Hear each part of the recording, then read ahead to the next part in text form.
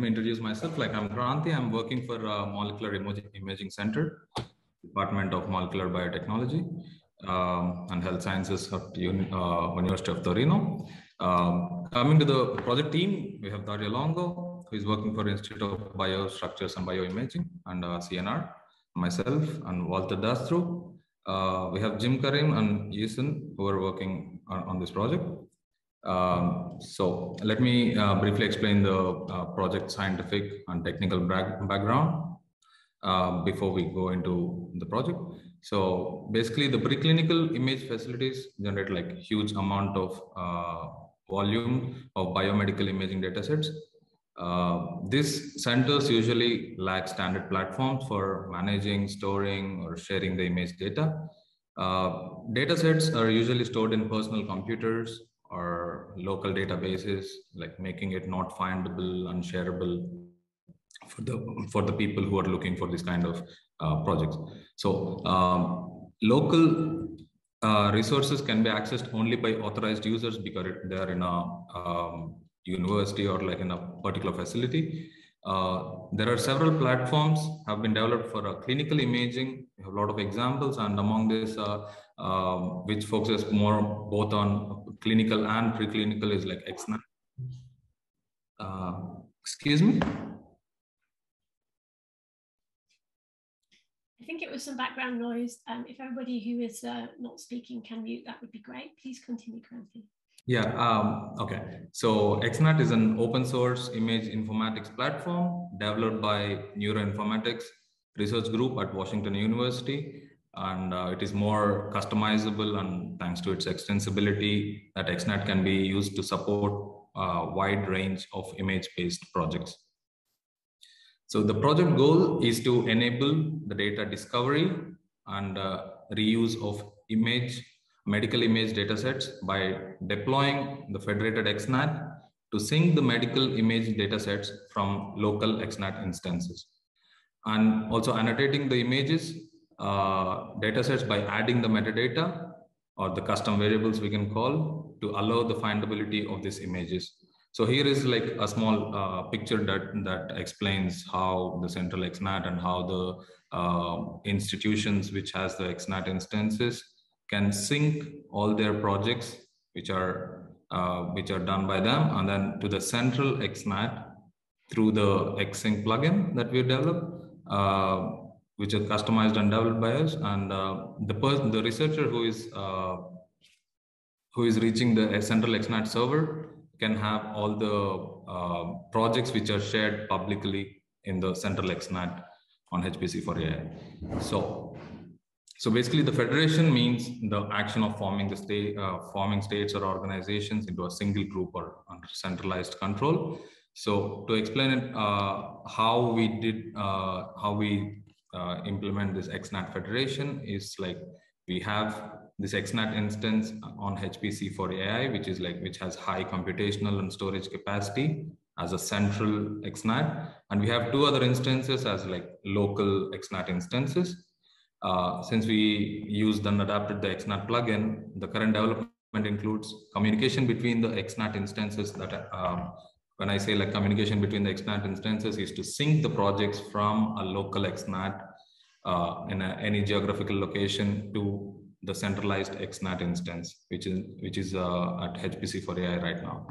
So since there are some limitations on this plugin, we customize the plugin in such a way that it accepts the connection between across the versions. Right now, the version is 1.8.4 on XNAT, and we worked also the previous versions because we have to consider all the versions that are going to sync with us, and also installation types. We have different types of installation for XNAT, which is one is Vagrant and one is Docker Compose.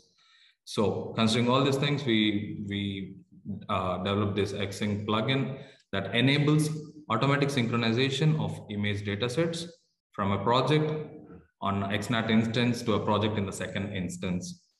XSync is configurable to ensure that only desired data is delivered to the central XNAT, and if required data is properly de-identified and that is delivered to a preset schedule.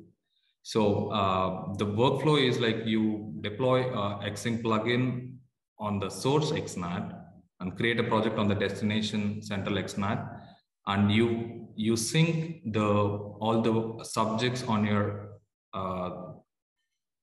local XNAT to the central XNAT. So you need to log into the XNAT, and of course, as a project owner, you can sync the project to the central. We have to go to manage. I'll show you the small demo about like screen recording of how this works. We have to go to the manage tab, navigate to Xing configuration. And when you click on the begin configuration, this is the pop-up, which is on the left of the screen. You have various options like the destination XNAT server, the project at the destination, and sync frequency, and whether you have to anonymize the images or not. There is a script for anonymization of the images. The sample script is, I'll be sharing this presentation with you guys, and there is a sample script to hide what data you want to anonymize. So after you select after you fix all the settings and then you click on sync now, you can check the synchronization status that is going from your local to central. And here is the sync history that will be saved at the source. So you can see the sync, whether it is completed or not, failed, and how many subjects are uploaded. And here, for example, we have a sync that is set every hour. So every hour, like 11:30, 12:30, it is like automatically done, irrespective of this is for the test purpose. But once it goes live, like you can put it for a weekly or monthly, depends on how frequently you're uploading your projects and uploading your subjects in the project.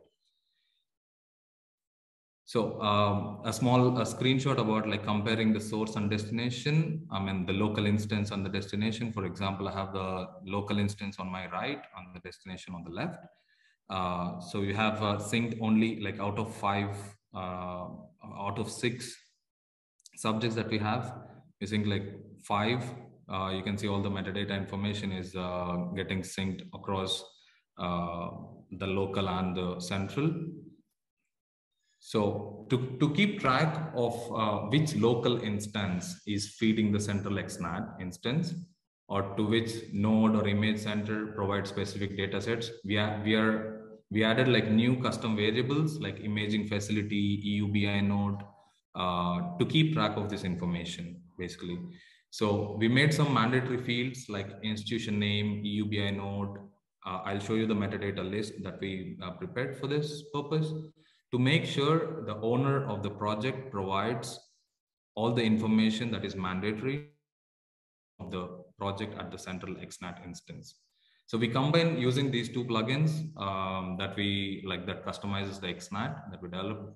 It will be possible to sync the information from the local instance, say the source, to the destination, say the central XNAT, and also to have this precise information about each project is being synced using our metadata, which makes it easy to search and filter the projects. So reusable image dataset requires annotation, definition of minimal metadata information to annotate image dataset.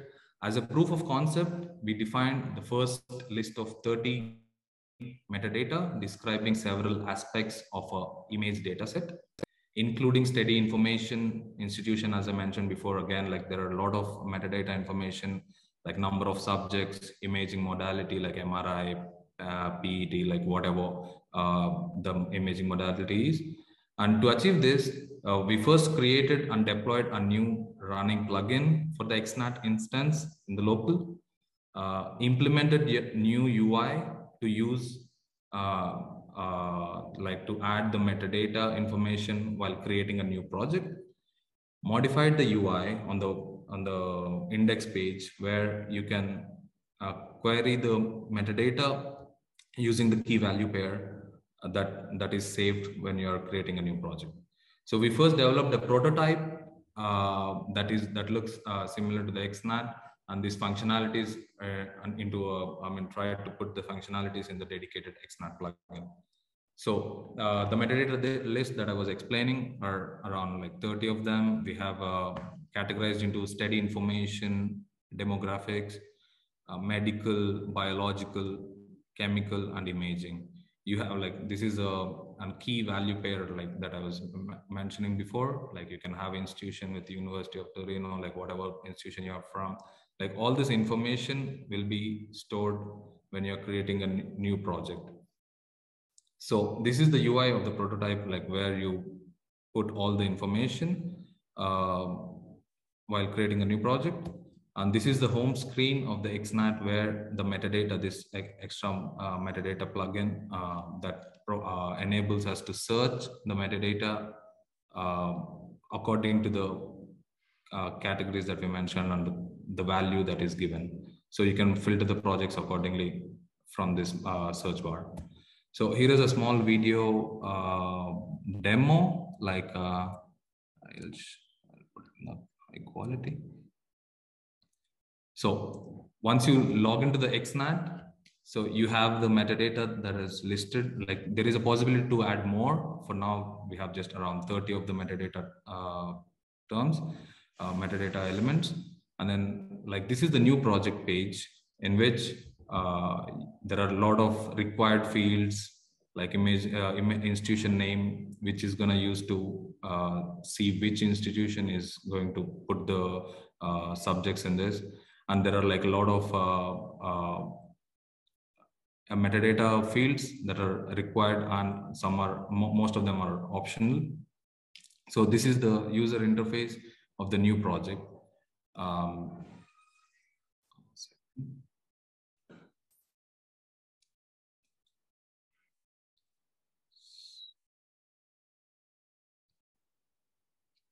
I think it is playing again.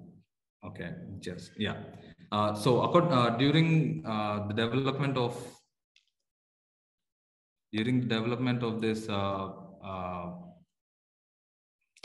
you see it still? Yeah. So the challenges that we faced during development of this particular metadata plugin is the API development that accepts metadata and making it searchable. The reason is because existing XNAT algorithm creates table and API tables in the database and the APIs according to the defined classes.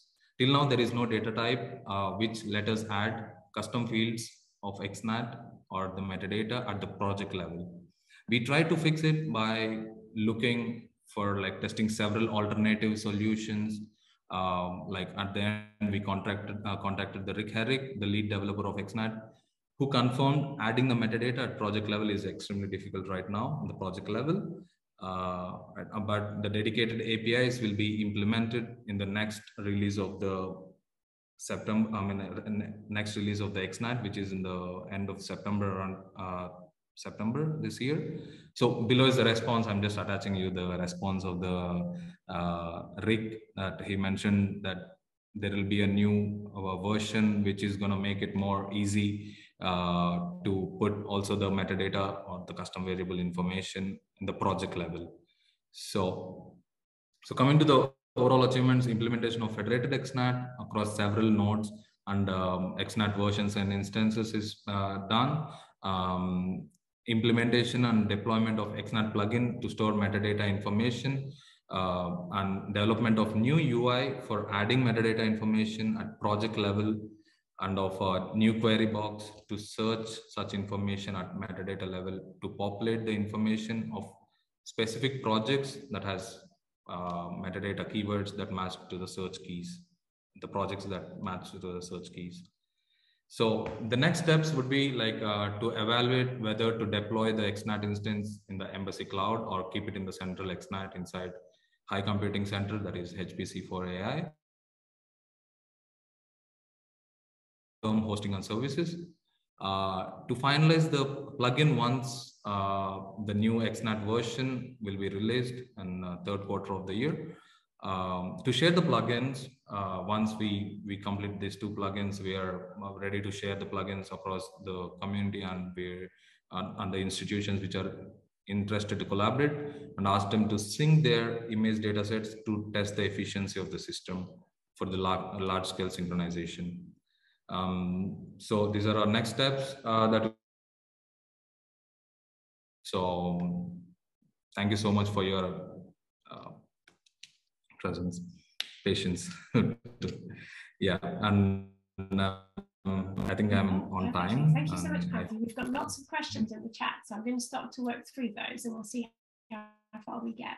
I was really interested in your metadata standard and your implementation, and lots of other people are too. So the first question is from Peter Holler, who's asking whether this metadata model is synced with DICOM. He's using DICOM, MIABIS-based imaging metadata model, and I was wondering about the render image standard as well. So do you have syncing with other image standards? No, for now, XNAT works on DICOM. So we are working on DICOM format.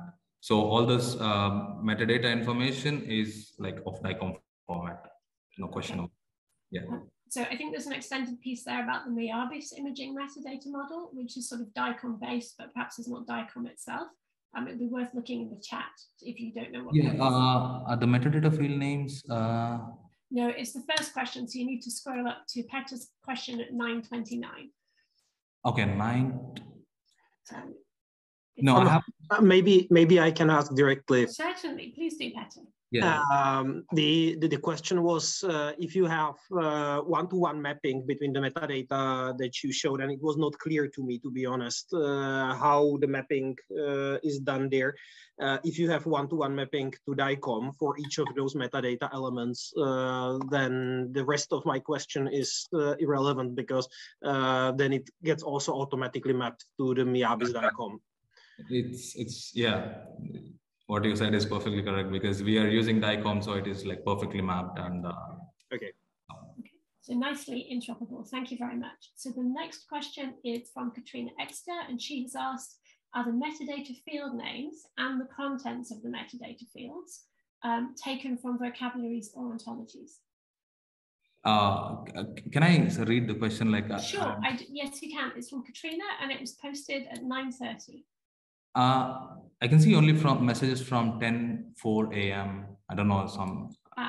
Okay, I don't know why that would be. It might be that it's not showing up for you because you're a panelist and it's in the general chat. But I think it is also answered in a way by the DICOM, because DICOM has ontologies. I mean, there are ontologies around DICOM. But I was wondering about the chemistry actually. So the labels and things, and also the biological data. That looked like it was free text metadata to me. Is it linked to an ontology, or is there potential to link it to an ontology? So, Kranthi, did you hear the question? Or?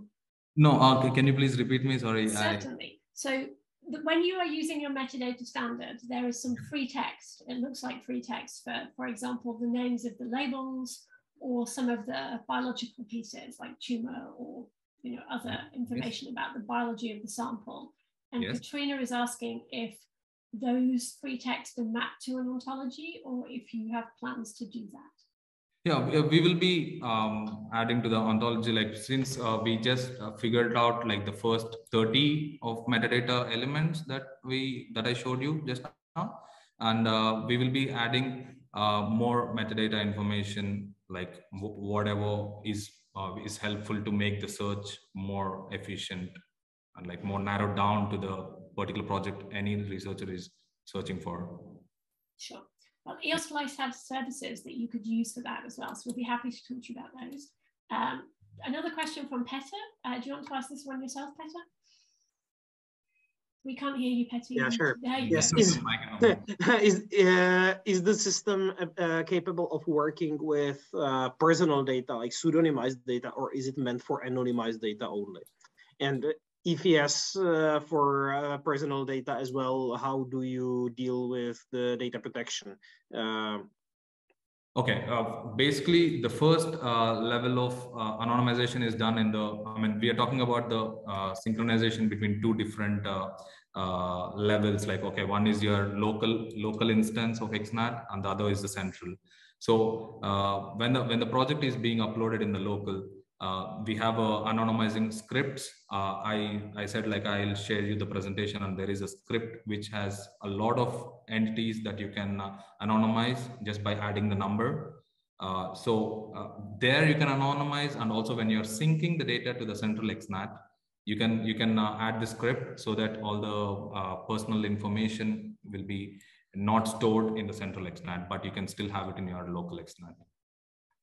I hope that answers your question.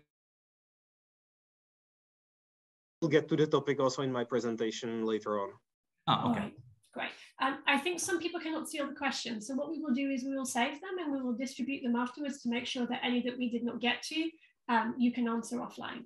I'm going to take one last question, which is from Henning Hermia.